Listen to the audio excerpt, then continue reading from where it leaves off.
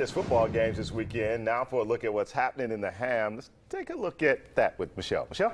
Well, Art, there is a lot going on in our city coming up this weekend. Joining us now here is Russell Hooks from Happenins in the Ham. You and your wife Amber have a great site, Happenins in the Ham, to tell everyone what's going on in our communities. So this weekend, a lot going on for food and more specifically, cheese lovers. So tell us about the second annual Magic City Mac and Cheese Fest. So this is on Sunday. It starts at 1 and it's 1 to 4 at Brookwood Ball. It benefits community grief support, and the most important thing you need to know is there's tons of mac and cheese to choose from.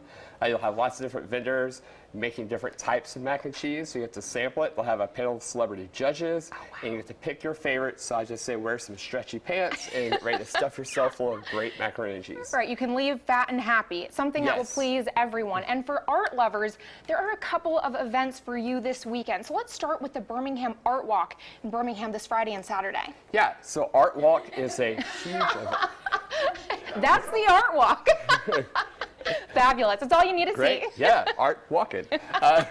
So, yeah, this weekend Art Walk returns. It's a 2-day festival, so it kicks off tonight and it's all day Saturday. It's a great family event on Morris Avenue. There are a lot of great new vendors out there, so it's a good chance to go out and buy some local art, support local artists and makers, and I'm sure you'll walk away with some kind of cool gift for somebody. Yeah, so fun. That sounds very family friendly. And another art event, Art After 5, kicks off.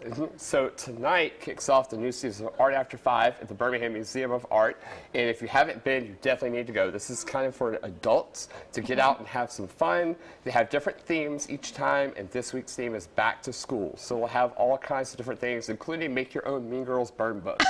So a way to vent. Yes, vent about your week, I guess. I love it. Cathartic kind of thing. We love it. Well, Russell, thank you so much for joining us. Of course. A lot of fun things happening in the Ham. You can check out them on social media and their site. It's Happenins in the Ham for the latest ongoings in our communities. Art and Lee, back to you. All right, Michelle, thanks a lot.